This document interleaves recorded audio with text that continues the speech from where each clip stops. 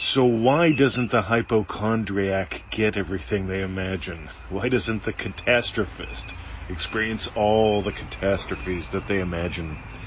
Why is it someone that worries all the time doesn't get up what they worry about all the time? That showed up in the Law of Attraction by Neville Goddard group today.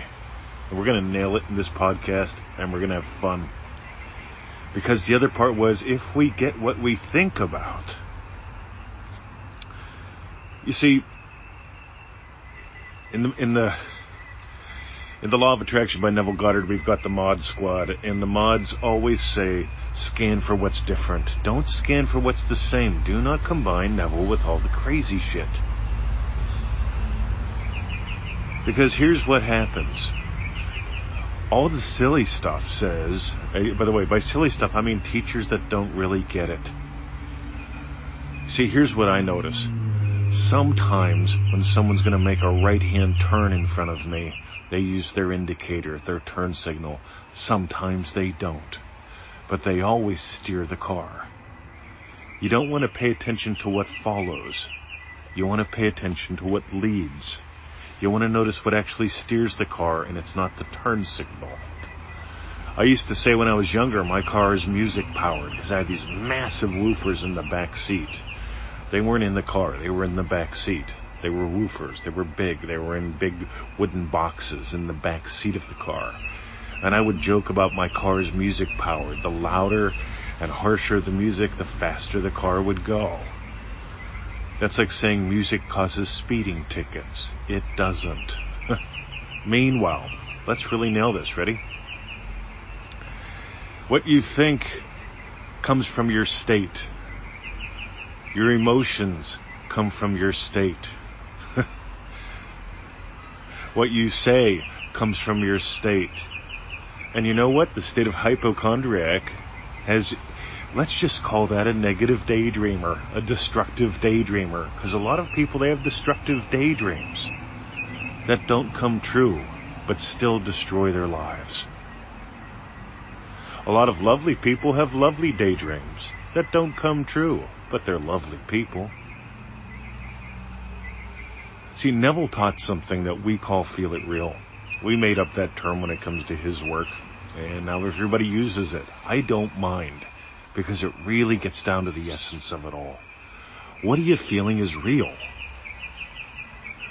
In ManifestingMasteryCourse.com, we don't do manifesting methods till week 3. Week 1 is devoted to having you notice how fast you actually do and how you actually feel it real for everyday events. Because until you notice that, techniques don't matter. Week 2 is designed to get you unloopy, because most people imagine loops like the hypochondriac. Even though they imagine, like, they'll look up rare and exotic diseases and not get them, but they'll find another rare and exotic disease or something common, and they'll imagine that. But they see they're not really committing imaginal acts like Neville teaches. They're entering into negative daydreams. I'll call them negative daydreams. I'm not a fan of positive or negative. I just notice when some people imagine cats, they imagine sneezing. When other people imagine cats, they imagine cuddles. And it's not the cat. My ex, she went to work one day. She had a coworker that was allergic to photos of cats. And so she goes to work one day, and I said, here's what I want you to do, because I noticed this. I noticed what's really going on. I'm good at that. I trained with some fascinating people when I was much younger. Now I'm a fascinating person that trains people. But years ago, so I go and I visit her at work, and the coworker walks in the room, sees there's photos of cats, and starts to sniffle up. And I thought, that's interesting. And so I waited like 30 minutes, and I went into the coworker's little cubicle, and the coworker didn't, no problem at all. If it was cat dander, whatever you want to call it, fluff and stuff, they would have got all puffy around me, but they didn't. So I told my ex, here's what I want you to do. Before you go to work tomorrow, I want you to pick up every cat and rub it all over your sweater. And when you get to work, I want you to go into her office and poof it all over the place. And so she goes to work, and she already has all the cat goop on her, and she poofs it all over her coworker's office. The coworker comes in, no problem. But then she says, come on in, I want to show you something. Something really cool. And she came in and she showed her a statue of a cat. And this, all of a sudden, the statue of the cat, achoo, all stuffy. Go figure. See, I want you to get how vast and how fast you are. I want you to get how you really imagine things up. Some people imagine being allergic to cats, and they react to that. Some people imagine they should have, they have to be checked for something, and they don't have the something, they just imagine getting checked. They just imagine telling their friends. They just imagine being in a panic. And they do that effectively. But here's the thing. Neville says a couple things that most people don't. Number one, feeling is the secret. And what's the feeling? The feeling is not emotional. The feeling may contain emotions. It may contain sensations. You know, when I imagined up my car, I could feel the steering wheel, my ass in the seat. I could see my puppy dog in the back seat as I hit Ticklebelly Hill doing a little too fast. Whoa. And when I did that, I could see Emmett in the back seat, and I could feel, whoa. And I loved taking Ticklebelly Hill a little bit too fast. See, that's emotions, that's sensations, but it's actually the knowing. My car. It's the knowing that it's that feeling of ownership. I notice when people talk about addiction, they tend to talk about my addiction. I notice when people that are stuck in things like diabetes, they'll tend to say my diabetes, my hypertension, my blood pressure problem. They own it, and it owns them. On the other hand, I've worked with people that have gone beyond sugar, that have gone beyond pressure, that have gone beyond all that stuff, even addiction. Oh my God. I know the experts say there's no known cause and no known cure, and if you're a narcotic person, there's only 3 inevitable conclusions: jails, institution, and death. I've heard that. I've heard that way too much from people that honestly experience that as true. And that's what this comes down to. You can have, by the way, it's the porn problem. Let's call it that. Ready? Mr. 20, I look at porn all day. Beautiful women doing naughty things. And yet there's not a beautiful woman doing any naughty thing in my life. Why not? See, they fantasize about it. And they even use an aid. You don't have to use an aid. You don't have to use an aid to feel it real or fantasize. Some people just fantasize about looking at naughty women doing nasty things. Or is it nasty women doing naughty things? I don't remember.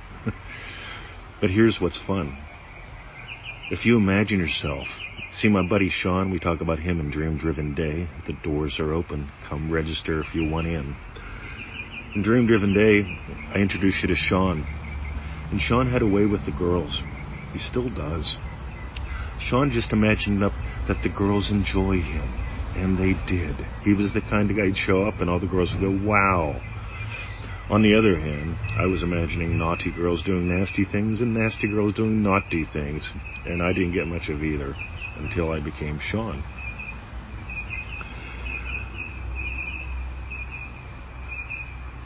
Some people daydream destructively, and it does destroy their day. Other people, they daydream delightfully, and they're delightful people, but they don't really get what they want. They're just happy. That's okay. Here's what I want. Real world results for you. That's what I love about Neville.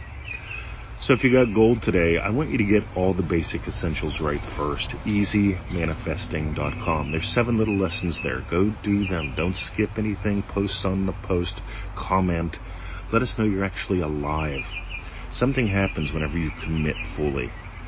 EasyManifesting.com. That's our gift to you.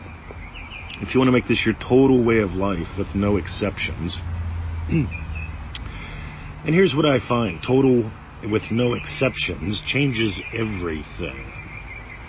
ManifestingMasteryCourse.com. In ManifestingMasteryCourse.com, one of the things that we do is the first lesson's about the girls giggled. It's about how fast and how vast you are, and you don't realize it until you do. And once you do, once we get to about the middle of the course, we dive deep into the Pearl of Great Price. We explore beyond that into the Pure in Heart. It's a wonderful course. $97, 90-day program. That's like $1 a day. Cheapo cup of coffee, half a donut. But here's the thing. I want you to experience what changes your imaginal experiences. Because when you do what changes how you experience, what you experience changes. And you won't be a negative or a positive daydreamer anymore. You'll be someone who understands who you are, how this works, and you'll start nailing stuff. Every day, every day, every day. And you'll get why it isn't what you think about that matters. Thoughts follow.